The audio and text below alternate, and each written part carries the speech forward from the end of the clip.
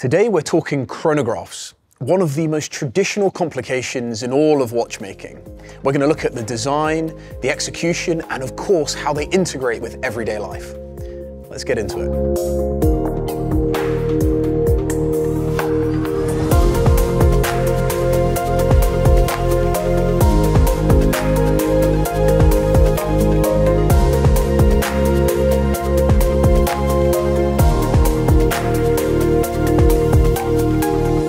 Sabrina, thank you very much for joining me today. How are you? Hi Justin, I'm fine.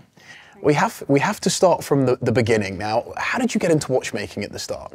Well, I started my apprenticeship in 2006 and I did the internship and I was from the beginning totally in love with this profession.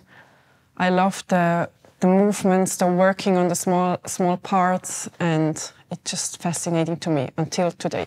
Brilliant. That's so cool to hear. And how many different variations of chronograph do we have here at IWC? You can say we have three. Yeah, we have the basic one, we have the double chronograph, and we have the flyback chronograph. And just give us an idea of how those different chronographs function in reality. So as an owner, how would they work differently? Yeah, you have the normal basic chronograph. This can time one single event. For example, you can time a lap of one runner.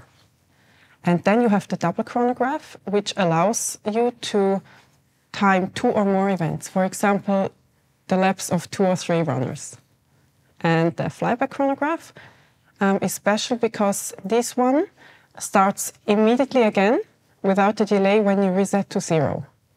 What does the process look like for you as a watchmaker to work on those 3 chronographs? Well, I think the biggest challenge is because the chronograph is a separate gear train, which interacts with your normal power train. And this interaction costs you always extra power. And as a watchmaker, you have to constantly adjust the settings to keep this loss of power at a minimum. And technically, and I'm not a watchmaker by any means, there must be an increase in complexity, as you go through each of those chronographs. Yeah. If you see the standard chronograph, the basic movement, for the normal chronograph, there is a module on top of it for the double chronograph. This module was, by the way, entirely designed and developed in IWC. And this is a module on the basic chronograph caliber, and you can see it from the outside, the double chronograph, because it has a third pusher on the case. And the flyback chronograph is entirely different. You cannot compare it with the other one. So Sabrina, I have to ask, do you have a favorite chronograph? Yeah, I have several, but my absolute favorite is this one.